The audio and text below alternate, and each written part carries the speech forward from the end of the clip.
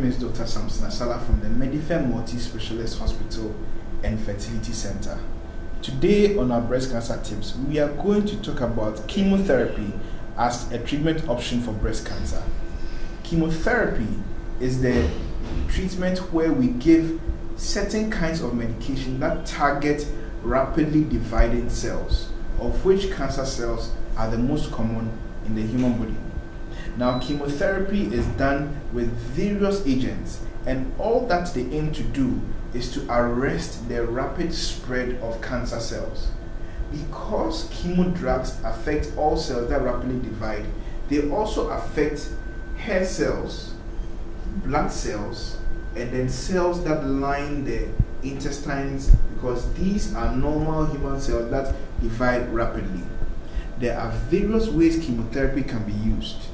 Sometimes chemotherapy is used to reduce the spread or to downgrade the stage. What do I mean? When cancer begins to spread, it is dividing rapidly. Chemotherapy helps to arrest or even stop the spread so that surgery can be used to cut off a localized breast cancer. Other times, chemotherapy is used to help relieve symptoms that can be associated with breast cancer.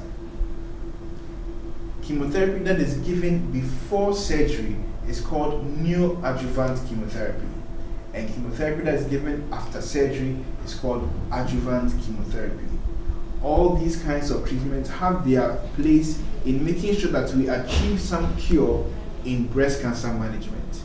It is very important that I state here that because breast cancer chemotherapy affects other rapidly dividing cells, that is why women who are on chemotherapy may lose their hair, may suffer symptoms such as anemia, are susceptible to infections, and can have diarrhea, vomiting, and other illnesses.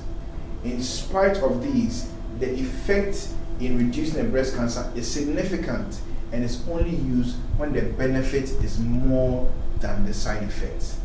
So join us again as we go on to the next treatment option, which is radiotherapy. See you then.